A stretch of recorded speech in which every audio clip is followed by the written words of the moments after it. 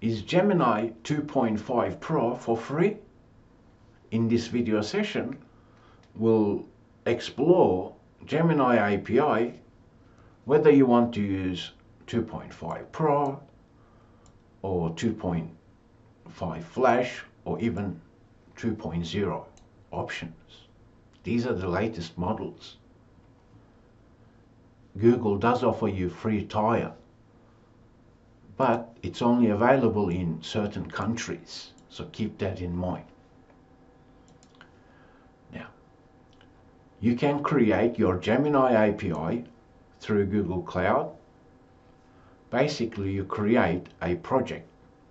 You log in to Google Cloud with your main Google account. Now, at that moment, if you're going to enable Gemini API, which is also called Generative Language API, at times as you're exploring Google Cloud, it may tell you to enable different APIs. Do keep in mind, different APIs may actually require billing account to be set. So now, let's imagine enable APIs and services. So we can enable Gemini API from here if we want. But mine is already enabled, right? So, but I can always disable it as well. So manage here, let's try and disable it. Here I can disable it, as we can see.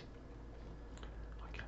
What's very important here is if a project has a billing account linked, then we are not on the free tier, so keep that in mind. Now, if you have used Google Cloud and you do have a billing account and you want to test Gemini API, then you have to make sure to disable the billing account for that project, or else you'll incur charges. So this is how you get the free option. You just need to make sure that the project that you're using your Gemini API within doesn't have a linked billing account. If it has, you need to disable it to be on the free tier. But surely you can always later on enable billing if you want to have unlimited access, perhaps tier 3. Requests per day, it's unlimited. But then, that's perhaps to develop your app or a plugin and share it with the masses, so to speak. So if you want to test things out, this is how you do it.